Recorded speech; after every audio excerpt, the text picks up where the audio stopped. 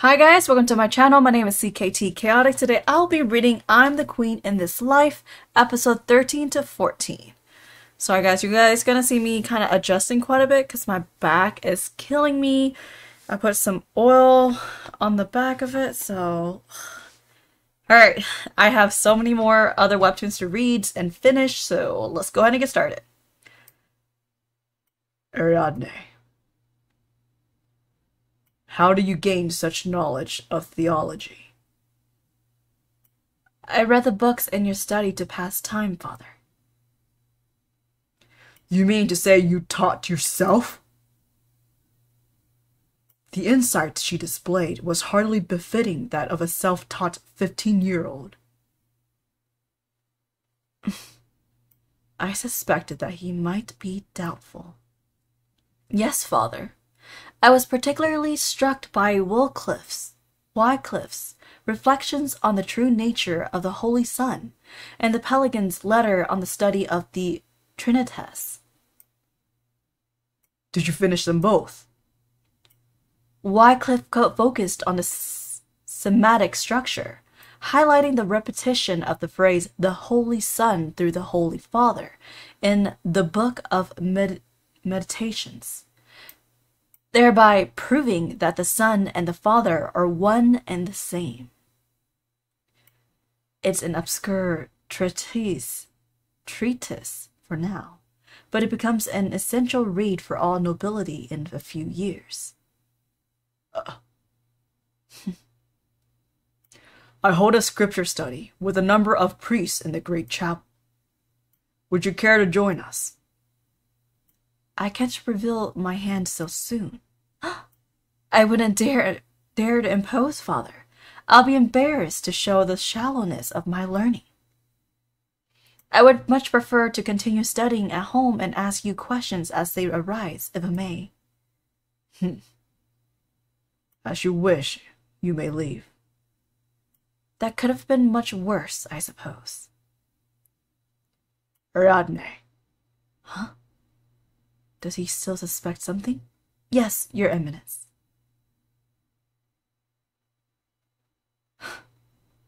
Well done. He complimented her. I'm the Queen in This Life, episode 13. Cesare.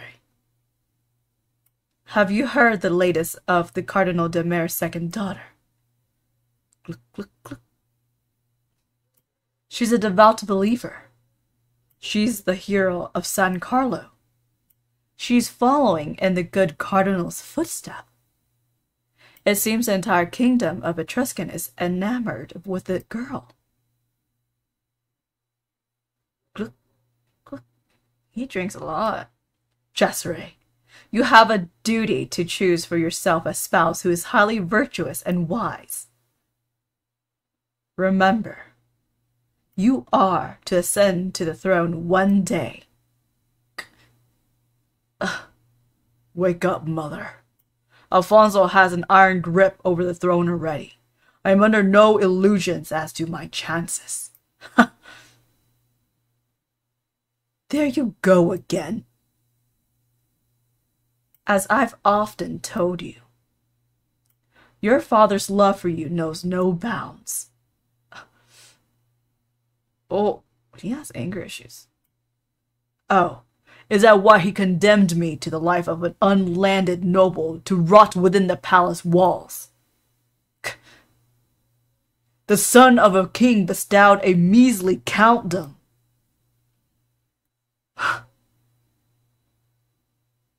Oh. Do not raise your voice at me, boy. It was not so long ago I bore you inside this very womb. Oh, you will be king.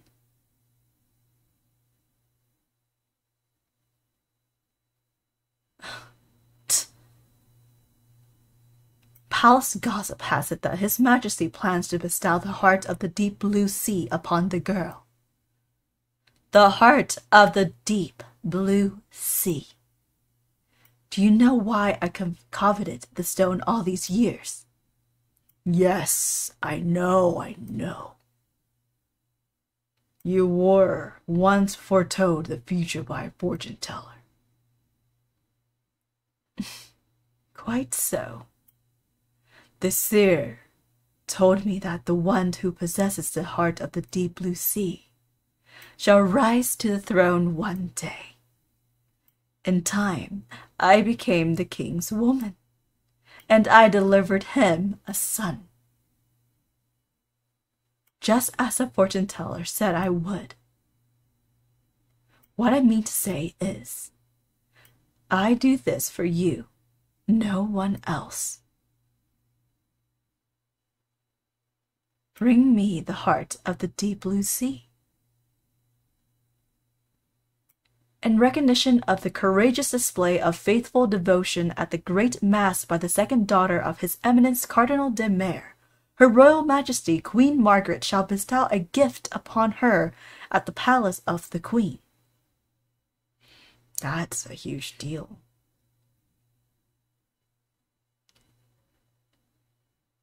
Oh, she's wearing an elegant dress. Oh my gosh, like I'm stumbling over my words. Though I don't feel like this dress complements her eyes and her hair, but it's something. You must behave yourself and avoid trouble at all costs. Do you understand? Of course, Father. I'm surprised he personally escorted me here. The Queen herself has invited me on His Majesty's behalf to grant me a reward.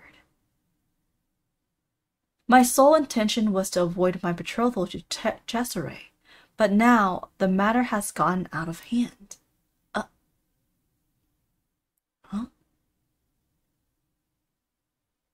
Perhaps it's a tad bland. Even a single flower might brighten up the symbol.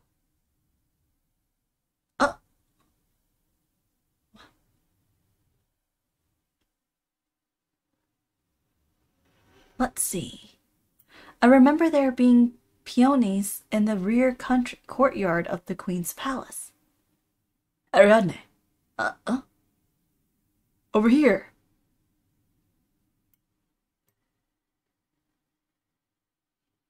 Oh. Alfonso. To be continued. Whew.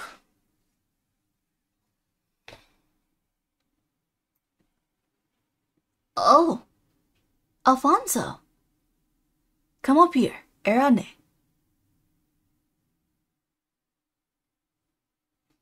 Oh, dear. I didn't mean for you to sully your white dress. Perhaps you should have thought of that before you called me up here. Ariadne, would you care to climb up here for a moment? I'm the Queen in this life. Episode 14. Into his lap? Surely this is far too forward, even for a prince. No, what are you waiting for, Ariadne? Alfonso represented your only chance of escape, from Cesare and the de Mere family alike. He's your golden ticket.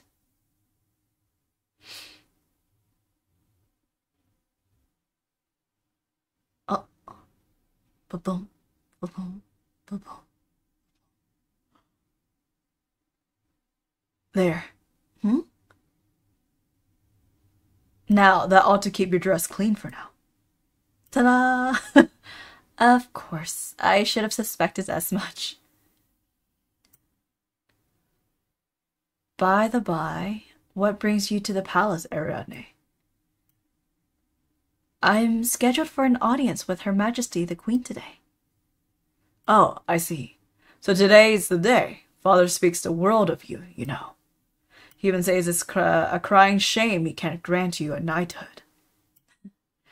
A shame indeed. I always wanted to be a knight in a shining armor. Did you truly? I suppose so. In that case, I will knight you myself one day. Oh, perhaps I'll be swearing an oath of allegiance to you then. I swear upon the sanctity of my soul, to pledge my everlasting loyalty to my liege from this moment on. I shall protect and honor him in the face of any hardship or strife, placing the well-being of my liege above my own life. I will speak nothing but truth in my liege and keep my oath under the watchful eyes of our Lord God. My service unto him shall be undying, unchanging, and unwavering to the end of my days. I must say that wasn't so bad. Glad to hear it. With bright and loyal people like you by my side, I might become a half-decent king after all. Oh. In my previous life, I lured Alfonso into a trap and led him to his demise. How brazen of me to swear an oath of allegiance to him now. If he learns that I wronged him so in my past, Alfonso might even grow to hate me.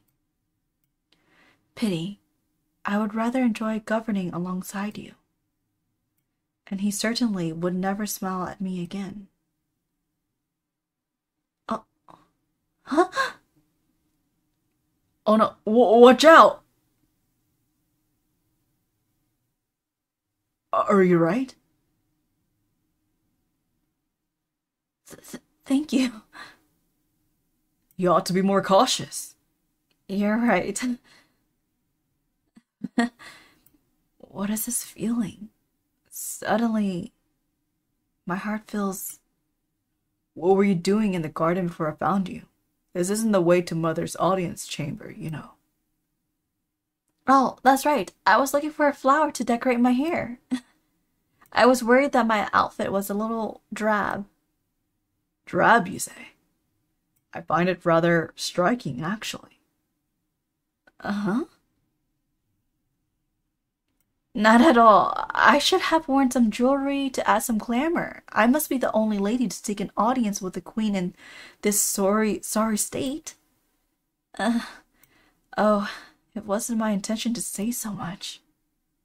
Oh, I see. That's been weighing on your mind.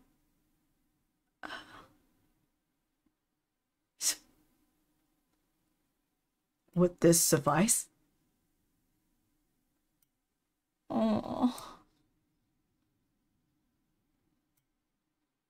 it's all messy. He used his jacket decoration and tied my hair himself. It's because of his unembellished and innocent nature. Does it look odd? I'm a novice. I appreciate it, Alfonso. That I... In the name of His Majesty, King Leo III, I hereby bestow the following upon the second daughter of Cardinal de Mer, with the hope that her service to our great kingdom shall continue. You may approach. I never thought His Majesty would give this to you. Huh? May I ask what is it that His Majesty wishes to bestow upon me? You will receive 50 ducato in gold, a box of ornaments chosen by me, and above all, the heart of the deep blue sea. Your Majesty, I cannot possibly accept such a gift. I beg of you, Your Majesty. Why would she refuse such a generous gift? Does she not see that is an honor for her family? Rightfully so. A treasure like that is almost too good to be a family heirloom. It might be a great honor and privilege for someone else, but it's essentially a threat to my life at the moment. All those who want the jewel for themselves will be out to stab me in the back. Ariadne demur. Of course I understand. However, I'm afraid His Majesty wills it. This is for you. Since you have no power to protect the jewel by yourself, I'd advise making all those who are obsessed with the jewel to come to a standoff. In other words, I would have them keep each other in check. The Queen is giving her advice. However, I imagine it's easier said than done. If so, Your Majesty, pardon my impertinence. But could I possibly trouble you for a favor, Your Majesty? You may. Tell me your concern.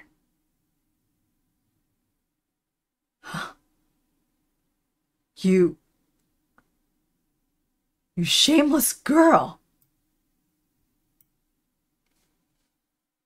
I had to look at my calendar. I'm like, wait, what? This video, I'm only reading 13, 14, and it's the 14th episode, so I can't read the next one until next month, because I'm wrapping up for the other read.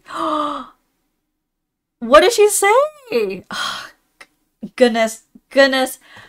Oh my gosh. So yes, having this jewelry that is so sought after will create many enemies for her. A girl who is considered like what's it called, like a child out of wedlock, pretty much, and she's so looked down upon, and she doesn't have an army of people to protect her. Like, she doesn't have friends, powerful friends to protect her, you know? So having that item does create a big target on her. And oh man, so her journey through this to become the queen in this life is gonna be very, very bumpy. It's getting good. Alright guys, if you guys enjoyed the way I read and reacted to this webtoon, feel free to subscribe, leave a thumbs up, drop some comments, and I'll catch you guys next time. Bye!